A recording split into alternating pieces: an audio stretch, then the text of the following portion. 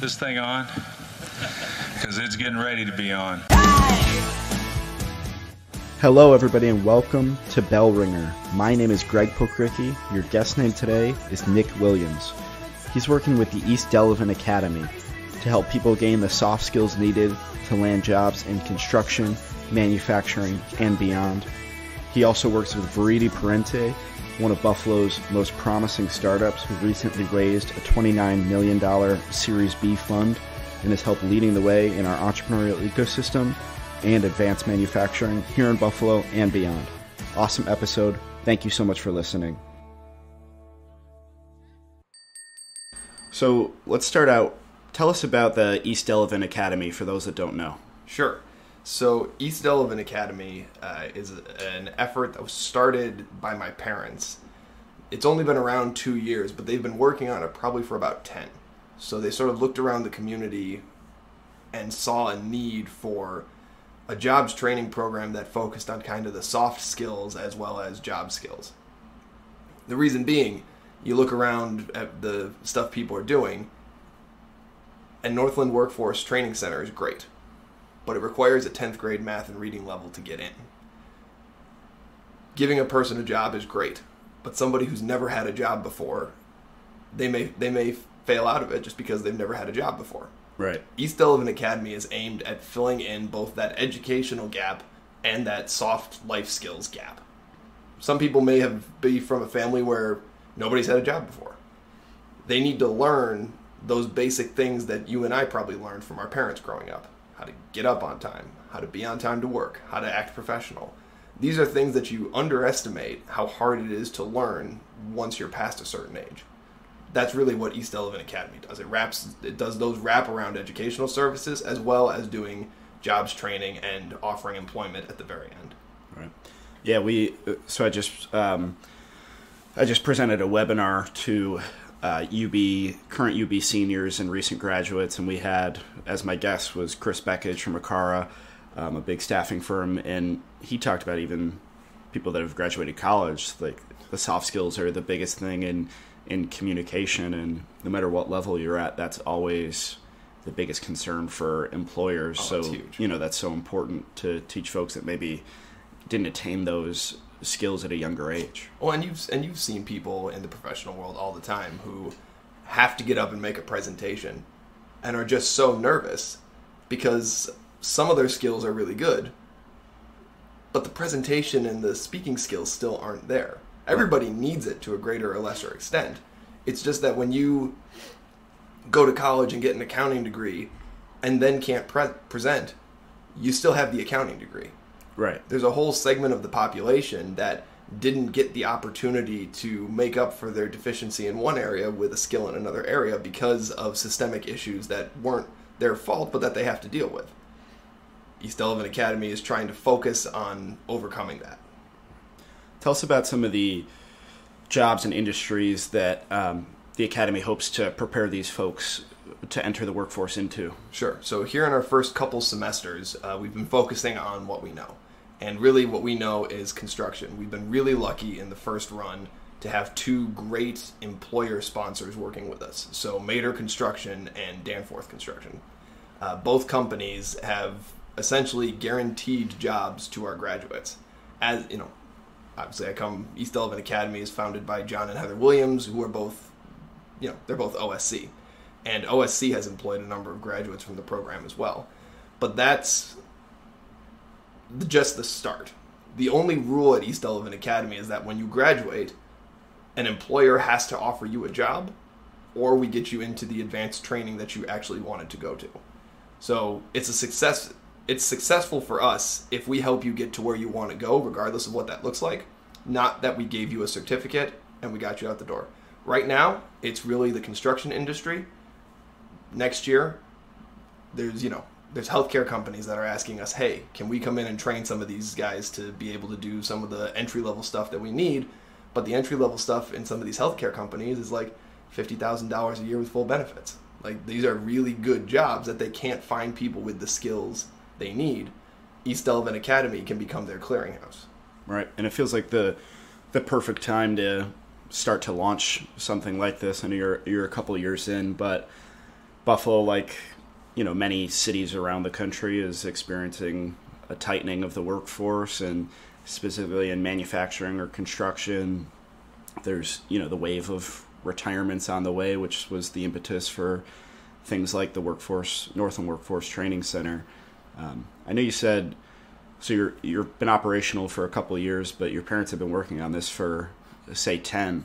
What was their thought process in developing this initiative, and kind of the why behind it all? Well, so it's interesting. When you look at the way Buffalo bottomed out and started to regrow, and you saw a certain economic development. Elmwood Village, now you're starting to see it in downtown, now you're starting to see it on Chicago Street. You're starting to see some of these different areas pop up. Yet while you're seeing all this growth, and this is what my parents started to notice as this Buffalo Renaissance started kicking off almost a decade ago, what they started to notice was that there were significant areas getting left behind. It didn't matter that downtown was getting busier and more popular to hang out in. It didn't matter that Elmwood Village was getting more popular to hang out in. Places like the east side of Buffalo were still suffering. And even Elmwood Village's redevelopment pushed people out. Redevelopment on the west side is kind of doing the same thing. This idea started to kind of grow in their heads because they looked around and saw a segment of Buffalo's population getting left behind and not seeing any reason for them to be left behind.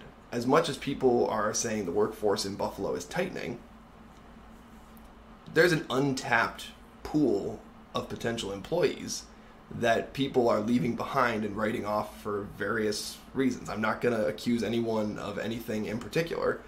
Just culturally, Main Street, Route 5, is a huge dividing line in the city, and people get nervous about hiring people from the other side of the line. Hundreds of reasons for that. Some of them understandable, some of them not so understandable, but what my parents saw was a need to help overcome those hurdles. So they thought of a couple different ways, they tried a couple different things, and East Delavan Academy kind of grew out of that desire to really say, let's not leave our population behind. Let's actually bring everybody up together. Right. How to best equip them for the changes coming. Well, and also to make sure that you don't just hand something out. It's, it's not, these solutions are not as simple as, okay, here's a boatload of cash, go. The cycle of poverty exists because it's psychological, it's systematic, there's a lot of things that go into it. The only way to really break out of that cycle is to start to teach generations of what it means to actually work. It's not fair to a lot of the residents on the east side of Buffalo to say, like, you've never worked a day in your life. They work every single day. They just are forced into industries that are not typical because of the fact that people won't bring them in for legitimate roles. It's a very hard-working population. All East Delavan Academy does is teach them how to use those skills and leverage those skills into different industries, and then have the soft skills needed to really start to boost their careers. Right.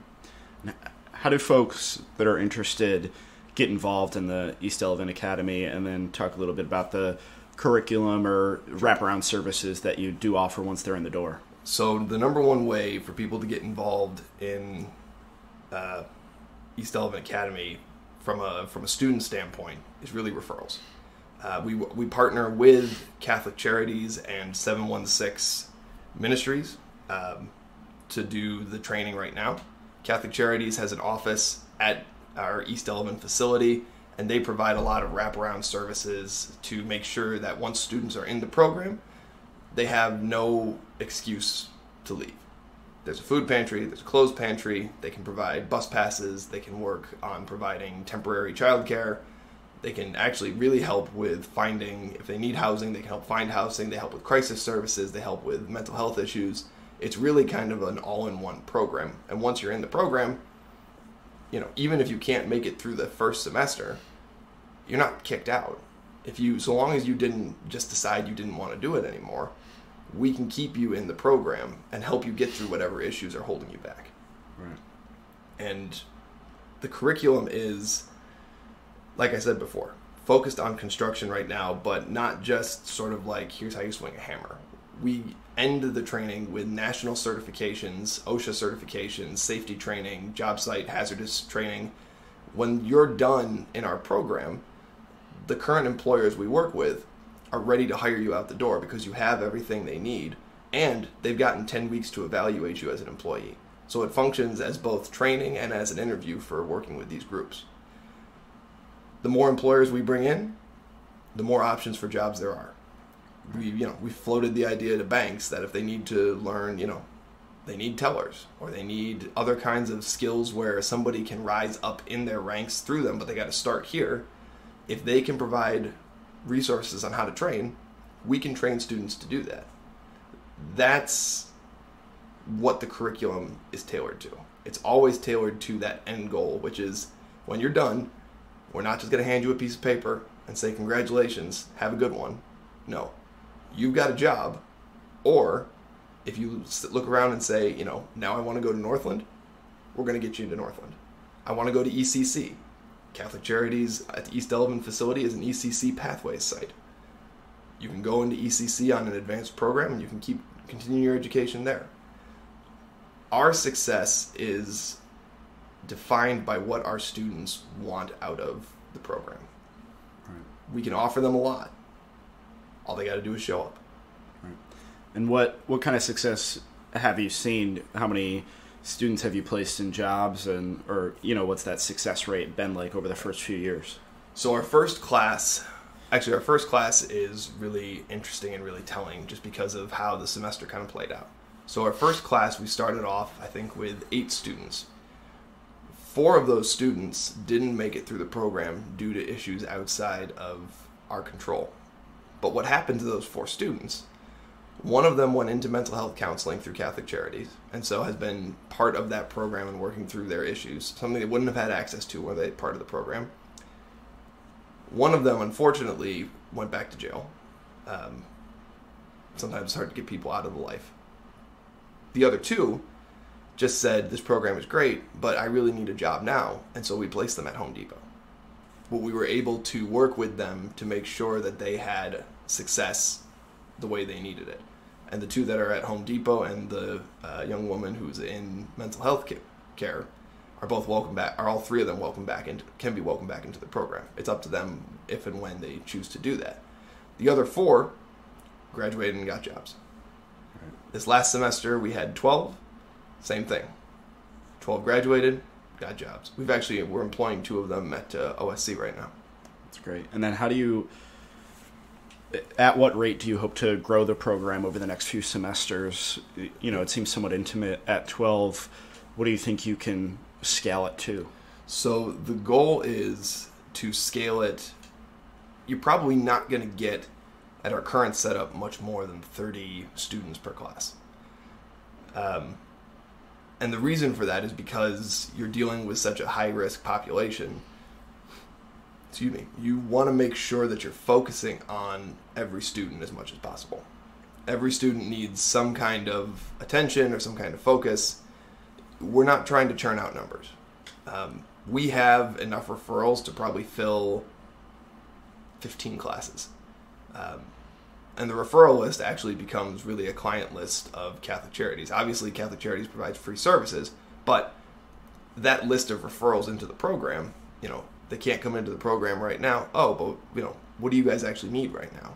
We still provide services. It just may not be East Delavan Academy. Right. And that's really, we want to grow this steady, and we want to make sure that we're not overgrowing ourselves. Right. So this is just a small part of what you do in our community. You also work with VIRIDI Parente, which is a growing startup. Tell us a bit about that as we kind of transition our conversation into your more day-to-day role. Sure. So this is actually a really timely week to talk about VIRIDI Parente, because in 2 days I'm leaving to go to Las Vegas for something called Con Expo, where our construction equipment is going to be debuting to the entire world. Now, I can't tell you who we're working with, but I can tell you that Green Machine, which is a sub-company under VIRIDI Parente, is working with about 3 or 4 of the largest construction equipment manufacturers in the world in deploying battery-powered equipment. So to back up a little bit, because I jumped the gun slightly, but I'm just really excited. I can't help it. I'm excited for you. That's big news. So VIRIDI Parente is a startup in Buffalo focused on changing the way we deploy energy. The way we deploy energy. I'm trying to think of a more clever way to say that, but that's pretty much it. Anything that uses diesel fuel right now is up for conversion with one of our battery packs through our Green Machine company. And any building, residential up to heavy industrial, is a viable option for our storage product, which is under our Volta Energy company. The core technology is a battery pack. But in reality, what it is a way to change how we use energy. Fossil fuels are incredibly energy dense, but the way we access the energy inside them is incredibly energy inefficient. So a typical diesel engine is probably about 15 to 20% efficient. So if I've got 100 units of energy in the fuel tank, once it goes through the diesel engine, I only get out about 10 or 15, which is brutally inefficient, but that's considered to be the best we have right now. VIRIDI Parente disagrees. Our technology is designed essentially to make sure that how we use energy is always one-to-one. That's the purpose behind battery packs in construction equipment. That's the purpose behind the battery packs in storage. On the storage side of the house, everybody's talking about how the grid is in so much trouble, it's old, the infrastructure has to be upgraded, and we're worried about fossil fuels in generation plants. Our battery packs allow you to levelize the grid, preserve infrastructure, and get rid of those coal-fired peaker plants that are necessary right now to power the grid. The best way I can talk about what we're doing is that we're taking a look at the way we use energy and saying we can do better. And VIRIDI Parente raised, I think it was a $29 million Series B fund, and one of the faster growing startups locally. Talk just a bit more generally about starting a business in Buffalo and the workforce, finding venture capital, Sure. and this entrepreneurial ecosystem that's growing, and kind of all the machinations of that as you grow to the point where you're at now. Right. So venture capital is a funny thing, right? It's when you're starting off, it's hard to find. Once you get rolling, it's hard not to find it. But so like venture capital is like anything else, right? People are more comfortable investing in something when they see other people investing in it. So the key in starting a business, especially in a small community like Buffalo, is knowing who your friends are and who to ask at the right time. Little known story about Green Machine. Green Machine successfully, so when I say Green Machine, I'm referring to VIRIDI Parente and Volta. We kind of it's the three companies are really the same entity. But Green Machine was the first entity, and it existed inside of OSC as kind of an R&D center. It might have been 7 years ago now. We tried to spin Green Machine out in a funding round, and we didn't make it. We didn't make the number we were looking for, so we didn't spin it out. It wasn't until 2018, when we had gained a little bit more market traction, that we were able to take that swing again. So what I'd say about starting a business anywhere, but especially in Buffalo, if at first you don't succeed, try again. Because the only way you know you're not going to succeed is if you don't do it. Right. But the nice thing about being in Buffalo, especially right now, is because there's been so much attention on the city, and actually because the city cratered and then started to regrow, it's a community that really works together, from politicians to business people to activists in the community. It's a really great ecosystem to start a business. If you put down roots here and you show that you're part of the neighborhood will embrace you and will help you grow. It's rare to see that. New York City, you put roots down and people are going to try and cut your legs out from under you. Boston, it's the same thing. LA, forget about it. Buffalo, so long as you put in the work to be a good neighbor, the city's yours. Right. And the work that your company is in is also an interesting kind of mesh point for Buffalo, as this, it has this rich manufacturing history, and now we've transformed a lot and diversified our economy, but also diversified the manufacturing industry to be a lot more advanced and green. Yep, absolutely. How do you think our city, our region can lead the way, both in that startup ecosystem, but also in advanced manufacturing, clean energy? Well, the first thing to always remember is that you never want to be manufacturing what people want in this exact moment. You always want to be looking ahead, because right now advanced manufacturing is changing so quick. It's hard.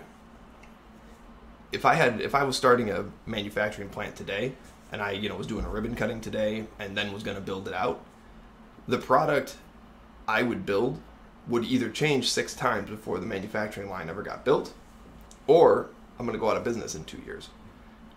We can. There's a lot of good examples of that around, but then you also see some good examples of some really forward-thinking companies. To Tesla's credit, down in the Solar City neighborhood, you can see the wheels turning as they're changing direction a little bit. But the reason they're doing that is because of the changing market. Their first idea wasn't working because they misread the market and thought they had something, and turns out they didn't. It's fine to admit you have made a mistake. The way Buffalo can really take a leadership role in this kind of stuff is to work with the state to ensure that these old manufacturing sites that are perfect for advanced manufacturing don't get forgotten about just because one person fails. So let's, take a lot of Bethlehem steel has been released now, but let's take that as an example. If somebody comes in and wants to buy the site and for whatever reason becomes unable to do it, our tendency in smaller cities like this is to just go, oh, we lost and now that site's just going to be industrial blight. No, market the hell out of it. The site had value to that person. It'll still have value to somebody else. Buffalo has such a wide spread of sites that are so perfect for manufacturing. The fact that we don't have every manufacturer beating down our doors trying to get a spot here is just because we're not doing a good enough job marketing. We need to get that word out that Buffalo really is the site to come. Again, like you talked about, there's workforce. We have a workforce here that's ready to jump in. Like I just said, it's a great ecosystem to have a business. And all these sites that are perfect, really shovel ready to go. So the city really needs to focus on marketing these sites and then working with all the officials necessary to get those sites back into use. Working with the utility companies, working with the cable companies, working with the state if there's, brownfield issues that need to get resolved. But everybody can work together. And again, that's what I love about Buffalo, is that I'm saying all this stuff like I'm teaching somebody something new. And I'm not. I'm just saying what the city's already doing. It's a great time to be in Buffalo and, to be, not to throw a hashtag in here, but to be hashtag building Buffalo. That's right. And they're going to be happy from the last event that I actually threw that hashtag in there. Yeah, I'm texting the PMP folks right after this. No, that's a perfect tie-in, though.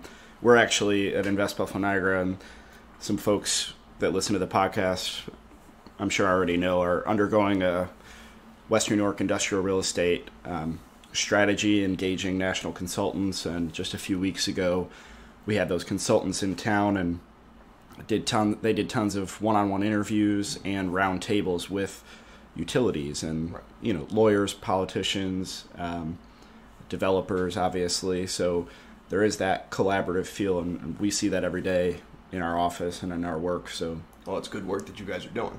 Thank you. So yeah, let's zoom out a little bit. Talk about that vision event. Is kind of where I want to end and land the plane here. You spoke on a panel at this event. It was all about each of our collective visions for the future of Buffalo entering this new decade. Where do you see Buffalo in 2030, 10 years from now? Oh God, 2030 is 10 years from now. You could pick a different year if you'd like. No, let's just go with it. So in 2030, I see Buffalo striking a really good balance in terms of manufacturing and what you might call desk jobs. So desk jobs, I'm counting lawyers, accounting, tech jobs, stuff like that. Professional services. Exactly. You guys would actually know the term for that. Professional services versus manufacturing jobs. You need a balance of both. Right. And I think by the time 2030 rolls around, you'll see, I would say 70% of the sites, industrial sites in Buffalo, put back into use for manufacturing purposes. Which is, you need manufacturing jobs because those typically lead to the kinds of generational wealth that lead to the people in the professional services industry. But I think in 2030, you're going to see an east side of Buffalo that isn't gentrified, but it's lifted up. Same thing with the west side. You're going to see the west side avoid gentrification and really be lifted up by these manufacturing jobs. And you're still going to see the same kind of growth and strength of Elmwood, downtown, everything else. You're going to get a much better balance across the city, and that's what I see, but that's also sort of my wish, is that that's what we're going to end up at. Right. You won't have these pockets of just poverty. And you're working to make it happen. Yes, we're certainly trying. My vision for Buffalo in 2030 is that the Bills are going to have won 3 Super Bowls by then. What's your take on that? My take on the Buffalo Bills winning 3 Super Bowls by 2030. I am a huge football nut. You've just opened a door that could last for 3 hours. I will condense it. Okay. I will say at least 1 Super Bowl. 3's optimistic. 3. I mean, you're talking dynasty right then. Yeah. But that might be too many. But in 2030, Sean McDermott will still be the coach. Brandon Beane will still be the general manager, and the Buffalo Bills will be kings of the AFC East. And Josh Allen will still be the quarterback? He'll be slinging them like nothing else. I like it. Thank you so much for your time. Before we let you go, we have a few Blizzard round questions. That ties in nicely. There is going to be a sports question, but we'll start. If you were a flavor of ice cream, what would you be? I would be the Snickers ice cream that I had on Thanksgiving, because when I ate the Snickers ice cream, the Bills won against the Cowboys. So I am a fan of Snickers ice cream until it betrays me. That was probably my favorite game of the Bills season. Oh, that's great. Book or TV show that you'd recommend? I would highly recommend the TV show Psych. That's on, if you have Amazon, it's on that, but it's a USA Network original show starring James Roday and Dule Hill. For those of you who are West Wing fans, Dule Hill was Charlie in the West Wing. Right. And now in this one, he's kind of like a buddy cop thing. It's hysterical. Text or phone call? Oh, it depends. I go with a text because then they can ignore it if they want. Okay. What do you like to receive, though? I like to receive from family. I like to receive a phone call. From business people, I like to receive a text. Bills or Sabres? Oh, come on. Don't make me choose that. I will go with the Bills only because I played football, so I understand it more. But I got love for all the Sabres. Hiking or skiing? Skiing. Last question. We were talking about this before the episode. Chicken wings, drumstick or flat? Drumstick. I agree. Every time. Thank you very much for your time today. Really appreciate it. Glad to be here. Thank you.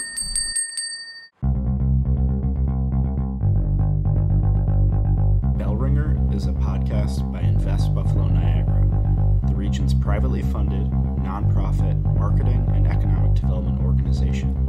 Please rate this podcast, follow our social media channels, and read our blog at buffaloniagara.org for the best of Buffalo Niagara. Come grow your business with us.